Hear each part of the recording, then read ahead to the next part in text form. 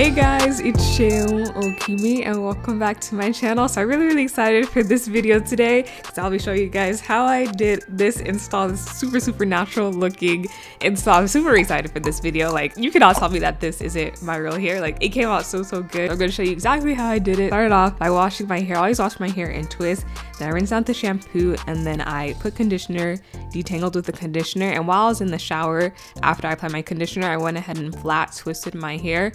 So these are the flat twists that I'm going to wear under my U-Part. So this is the U-Part that I'm using. It's from Better Length. They're like a company that makes naturally textured extensions. So when I saw that they had this U-Part, I was like, let me try that. I like being able to fool people, so I felt like this would be perfect. Right now I'm just placing the U-Part to make sure that the way I parted my hair in the shower was good. Like I said, I did twist up my hair out all in the shower, but it's best to section and test out how much leave out you need first and then twist or braid up the rest of your hair. I just went ahead and twisted my hair in the shower because I know about how much leave out I usually need, and it was just faster to quickly do that in the shower. And I also decided to leave out this small section here in the front so that in the end I'll be able to like style my hair with it swooped up there. And then now I'm just finishing up twisting up the rest of my hair. These flat twists, they're pretty big and loose, but I know that they'll last me like a good month just knowing my hair. My natural hair absolutely loves the low manipulation of big flat twists. You can make yours smaller if these were just easy for me to throw in and do the job. And they don't need to be that flat since the hair that I'm using is pretty big. This is what the hair looks like straight out of the box, but I'm not gonna leave it like this. I mean, you can if you want to, but I'm gonna go in and work some magic, style this hair a little bit more. So I'm gonna start by washing it. Just use regular old shampoo, and then I went in with conditioner. And as I was applying the conditioner, I'm applying the conditioner right here, I'm also just detangling the hair with my fingers. And as I was detangling the hair, I was getting some shed hair, which I'm showing you right now. As I was detangling, like throughout the time of me actually wearing the hair, I never really detangled my hair because there's no need to, so I didn't experience shedding. But on this day that I was actually detangling the hair, I got quite a bit of shedding. As you can see right here, that's how much shedding I was getting from the detangling process. So yeah, quite a bit of shedding. But I proceeded, I rinsed out the conditioner, and now I'm going to start applying gel. I'm using flaxseed gel. I'll link some recommendations of pre-made flaxseed gel, or you could just use any light hold gel or any gel that you use. Like, you can use the gel that you use on your regular natural hair, any gel that you want. I decided to use something light because I want this hair to still have a flow to it. So using a lighter hold gel will make it not be too hard but still flowy. So I put a little bit of gel on my hair and then I put it on my head just so I could actually see what it's looking like on my head. And then I went in and made sure I got under there to get all of the sections with the gel. It's also really important that your hair remains dripping wet. So this shouldn't take you that long to apply the gel, but if it's starting to take you more than like 5 minutes, you can like re-wet your hair to make sure that your hair is dripping wet throughout this whole process.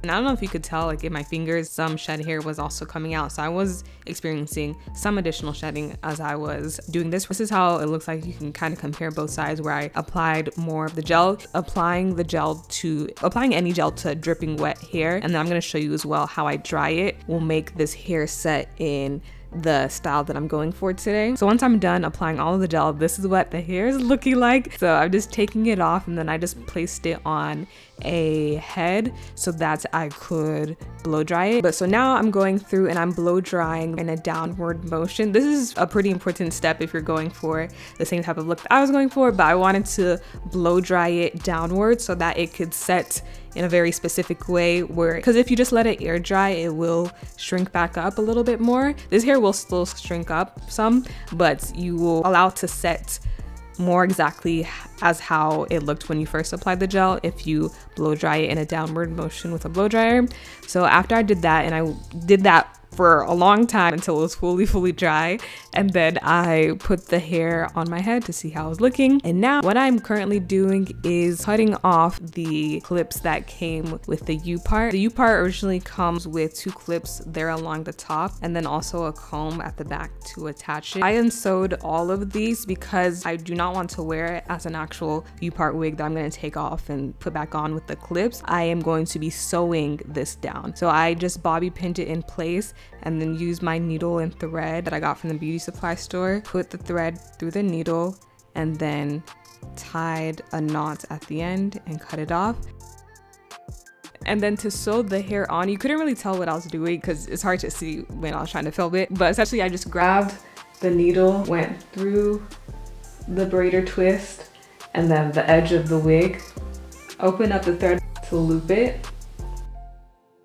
And I just went through the perimeter of my hair, going through the twist and then through the edge of the wig. And every time I would thread it, I would loop it once or twice. And I would go throughout my hair just like that. Then at the very end, when I ran out of the thread, I'd loop it like 3 times to secure it, cut off the extra, and then just tie this in a knot, and then cut off the rest of the thread.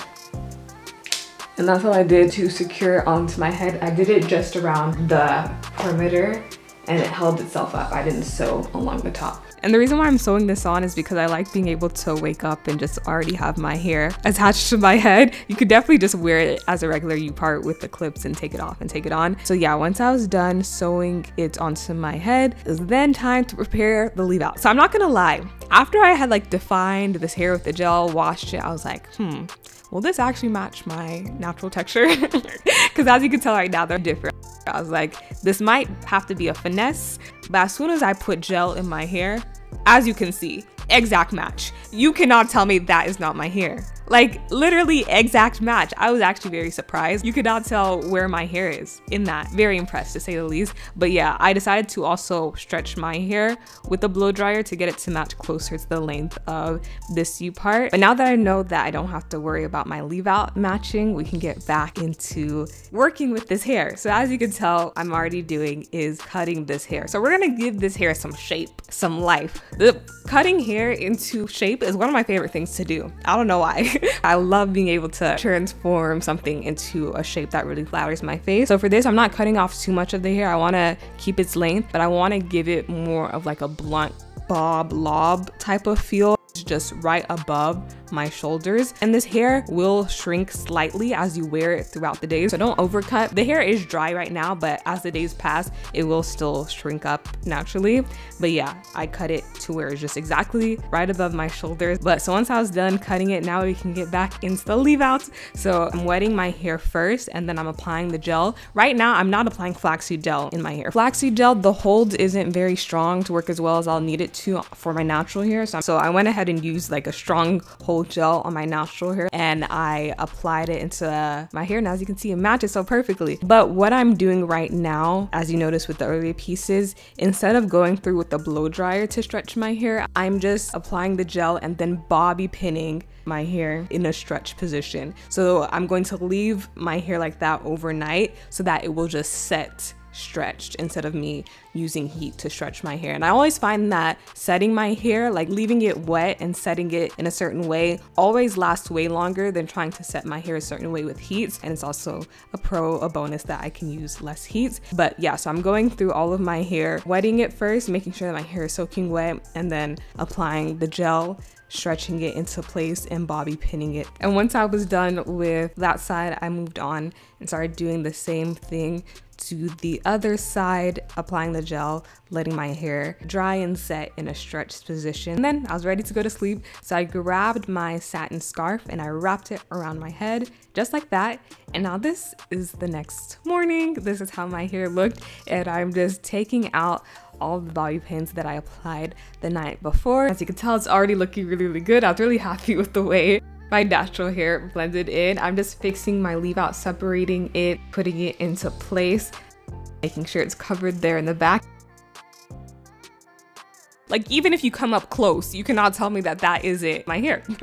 But this was the next day. Every night to wear this hair to sleep, I just wrapped it in that same satin scarf, and to shower, I just put my shower cap on. And in the mornings, I would literally just shake my hair out, do a little fluffing, and bam, again, looks so amazing. I've kept this in for 3.5 weeks, and I want to show you guys what it looked like throughout the duration of the time of me wearing it and what I did to actually like maintain it while I was wearing it. So to maintain this hair, literally every morning I would would just shake it out, like I said, and that was what I did most of the time. So it was, I wouldn't call this hair low maintenance. I mean, it's lower maintenance than maybe your natural hair, but it's probably higher maintenance than like straight hair, like a straight hair wig would have been. After a few days, it would start to like fluff up, like as you can see here. This is a prime example of how it would look after a few days on some days. So when it started to look like that, essentially just starting to revert back to its natural texture, how it looks straight out of the box. So when it started to do that, I would go back in with some gel and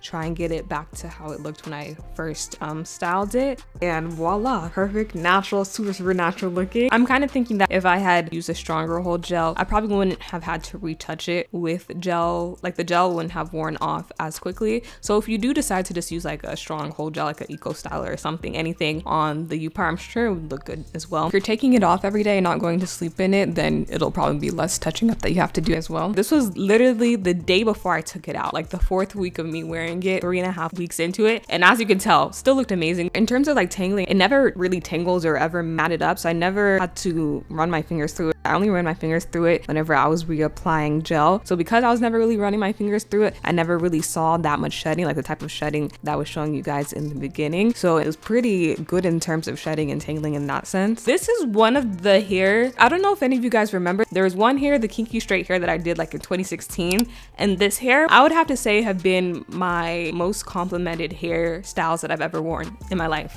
Like literally strangers would come up to me in public and compliment me on my hair. Mostly, a lot of them were Black women simply because they thought it was my real hair. Like it is literally undetectable. People strongly believe that this was my real hair.